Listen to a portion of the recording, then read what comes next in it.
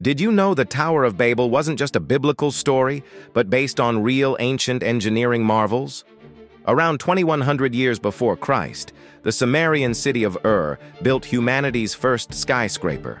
The Great Ziggurat stood 150 feet tall with 7 massive levels, towering over the ancient world.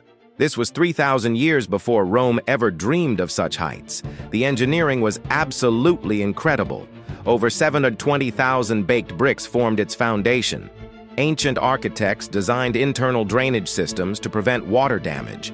They even created the world's first elevator system using ramps and pulleys. The mathematics required precise astronomical alignments that still amaze scientists today. Thousands of priests and administrators worked inside, making it history's first office building. This wasn't primitive construction.